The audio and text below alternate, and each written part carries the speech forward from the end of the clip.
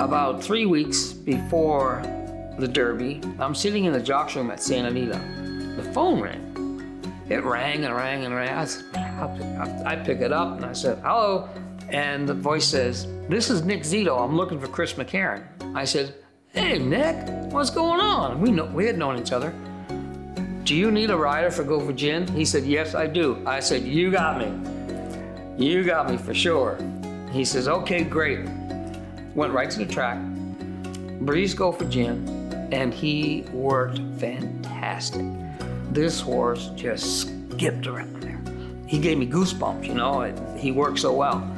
So we got back to the barn right afterwards. I got on the phone and I called my wife and I said, Judy, you're coming to the Derby this year. And that son of a gun, he ran the race of his career.